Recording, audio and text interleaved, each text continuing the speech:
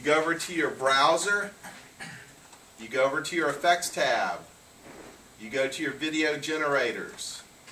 Now, something we needed to do in the previous project, remember how we needed that black slug in our Premiere, and we did that? In Final Cut, you get your black slug by going to video generators and dragging the slug into the viewer, and that's how, and then you drag the black into your timeline. So that's where your black comes from in this. So, I don't see anything for white in there for that white flash frame, do y'all? It says slug, and it just keeps coming in black. So if you need slug for that white flash frame that I was showing you, you go ahead and use the black slug, go to your video filters, image control, brightness, contrast, throw that in there.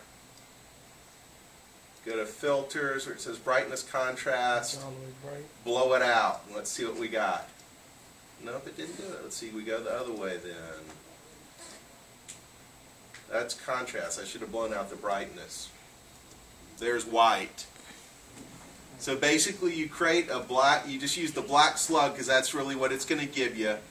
You throw a brightness contrast in, you blow out the brightness. You just take your brightness all the way up, and now that you have the white, you can just drag that down into here. You can go many different ways. You can get over here with your razor blade, cut you a little bit out.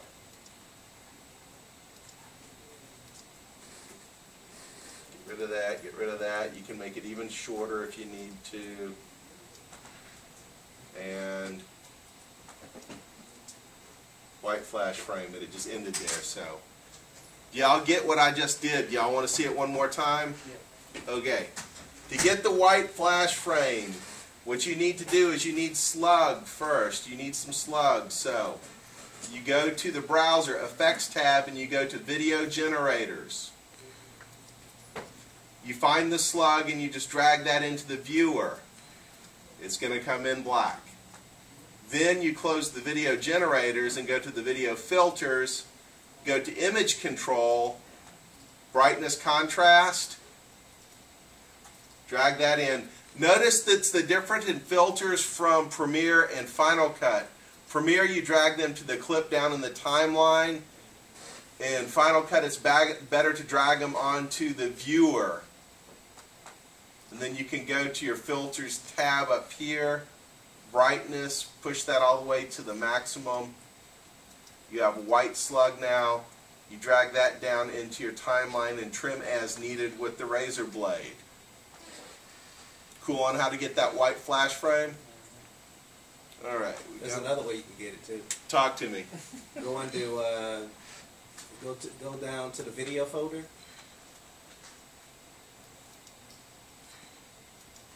Okay, which one? Let me see. Should be video folder. Filters, generators. Hold on one second.